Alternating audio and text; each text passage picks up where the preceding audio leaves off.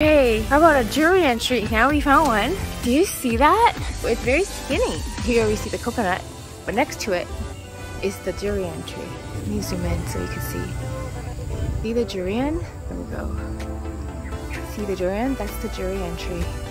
I actually didn't know what it looked like, but it's actually a really tall tree. But those are durians right there. Wow!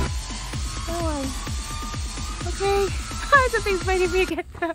Bye! Explain to me, nobody owns this property, so when it falls, then you just go run out there. If you can hear it, then you go pick it up, and it tastes really good. It's called Durian Kampung. So okay, bye! Instead of buying rambutan, you just pick it off your friend's tree. Your friend has one. We're at my cousin's wife's friend's house, and we're just gonna come and pick the rambutan straight from her tree. Probably the freshest rambutan you'll find.